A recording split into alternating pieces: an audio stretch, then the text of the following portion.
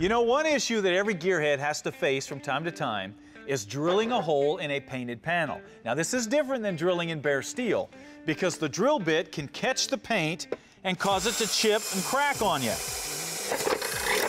Now, a simple way to keep this from happening is to take some masking tape and lay it over the area where you're going to drill.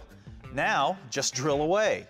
The masking tape will hold the paint together so it doesn't chip and crack on you.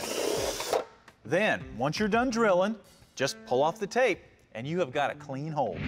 But don't forget to take some touch-up paint and go around the inside of the hole to seal the edges of the paint so moisture doesn't get under the paint and cause you some problems there.